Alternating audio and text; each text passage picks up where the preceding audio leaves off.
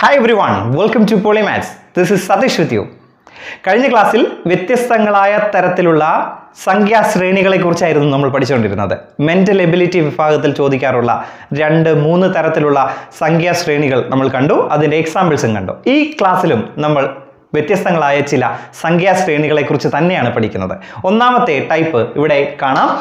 Addition multiplication series. അതായത് കഴിഞ്ഞ ക്ലാസ്സിൽ നമ്മൾ അഡീഷൻ സീരീസുകളും മൾട്ടിപ്ലിക്കേഷൻ സീരീസുകളും പഠിച്ചു.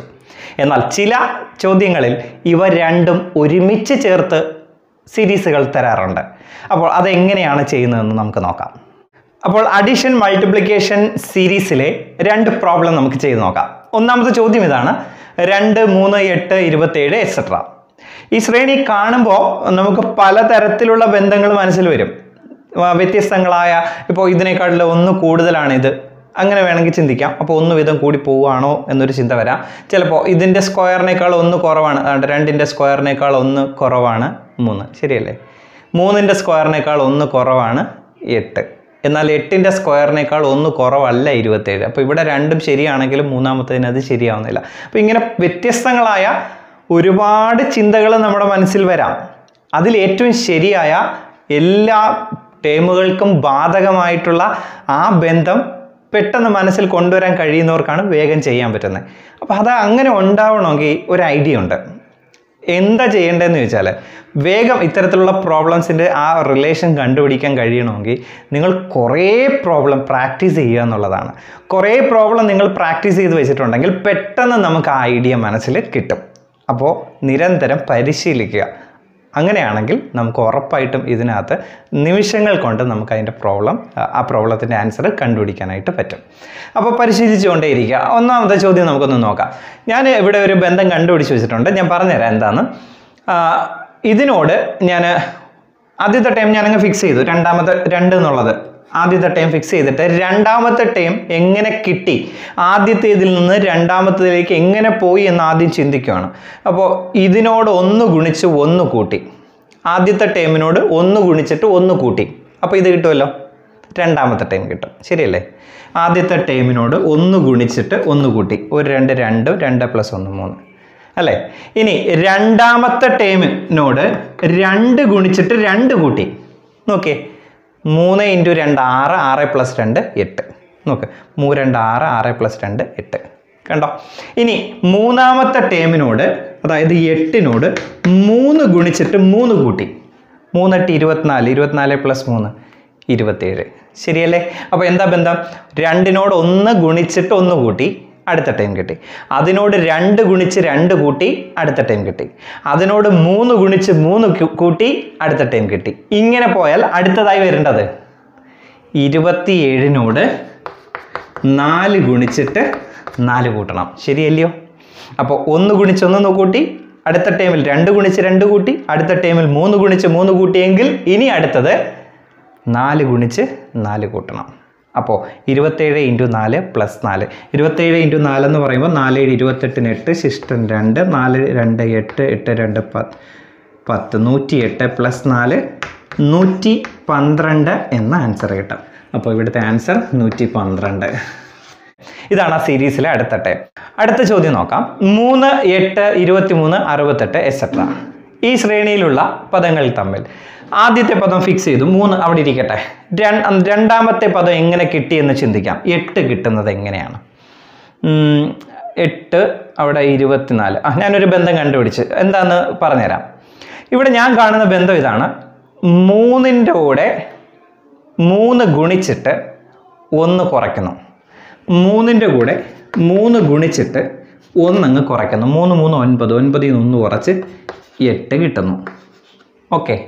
ഇനി 8ൻ്റെ കൂടെ 3 ഗുണിച്ചിട്ട് 1 കുറയ്ക്കുന്നു, 8 3 24, 24ൽ നിന്ന് 1 കുറച്ച് 23, ഇത് കിട്ടി, ശരിയല്ലേ? ഇനി 23ൻ്റെ കൂടെ 3 ഗുണിച്ചിട്ട് 1 കുറയ്ക്കുന്നു, നോക്ക്, 23 × 3, 3 3 9, 3 2 6, 69, 69ൽ നിന്ന് 1 കുറച്ചാൽ 68, കറക്റ്റ് കിട്ടുന്നുണ്ടല്ലോ. അപ്പോൾ എന്തോ ചെയ്തേക്കുന്നത് ഇവിടെ? ഓരോന്നിൻ്റെയും 3 ഗുണിച്ച് 1 കുറച്ച് അടുത്ത ടൈം, ഇതിനോട് 3 ഗുണിച്ച് 1 കുറച്ച് ഈ ടൈം, അതിനോട് 3 ഗുണിച്ച് 1 കുറച്ച് ഈ ടൈം, അതിനോട് 3 ഗുണിച്ച് 1 കുറച്ച് ഈ ടൈം.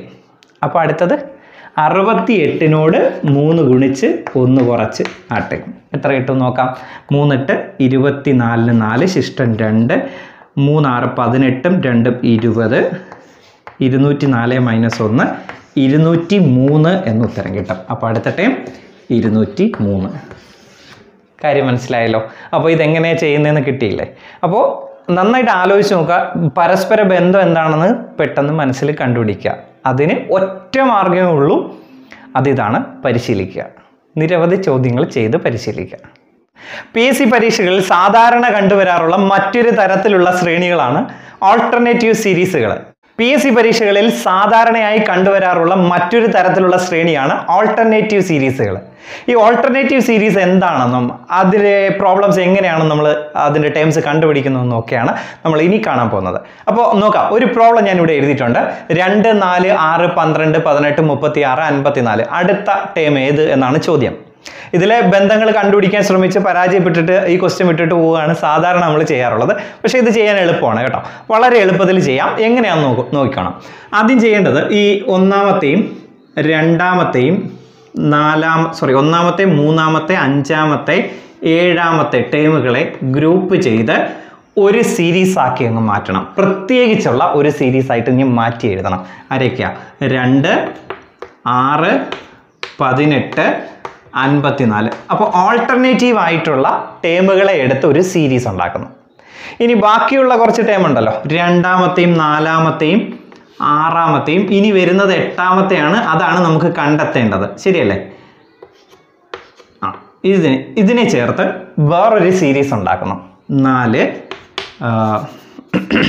4 12 36.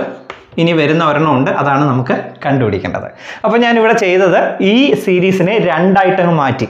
1 3 5 7 ഇങ്ങനെ പോകുന്ന സ്ഥാനങ്ങളിൽ ഓഡ് പൊസിഷനിൽ വരുന്നതിനെ ഒരു സീരീസ് ആക്കിയും ഈവൻ പൊസിഷനിൽ വരുന്നതിനെ വേറൊരു സീരീസ് ആക്കിയും അങ്ങ് മാറ്റി എഴുതുന്നു. ഓക്കെ. ഇനി ഇവർ തമ്മിൽ എന്തെങ്കിലും ബന്ധമുണ്ടോ നോക്കിയേ. 2 × 3 അല്ലേ 6. അതുപോലെ 6 × 3 അല്ലേ 18. ആ 18 × 3 അല്ലേ 54. അപ്പോൾ ഇവിടെ 3 വെച്ച് ഗുണിച്ച് പോയേക്കോ ഇല്ലയോ? ആണ്. ഇനി ഈ സീരീസിനകത്ത് അത്തരത്തിൽ എന്തെങ്കിലും ബന്ധമുണ്ടോ?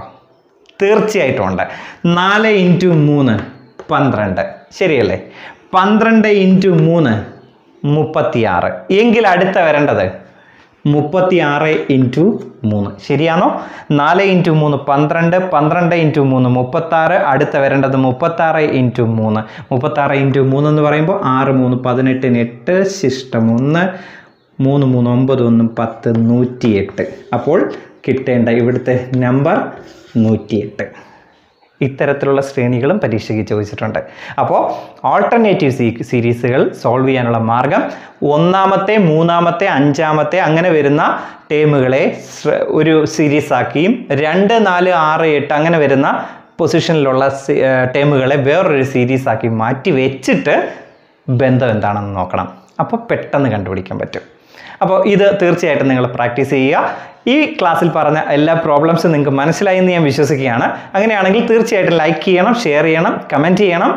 ഒപ്പം പോളിമാത്സിൻ്റെ ചാനൽ സബ്സ്ക്രൈബ് ചെയ്തിട്ടില്ലാത്തവർ സബ്സ്ക്രൈബ് ചെയ്യണം. ബെൽ ഐക്കൺ ക്ലിക്ക് ചെയ്യാൻ മറന്നു പോകരുത്. പോളിമാത്സിനൊരു ഫേസ്ബുക്ക് പേജുണ്ട്, ലൈക്ക് ചെയ്യണം.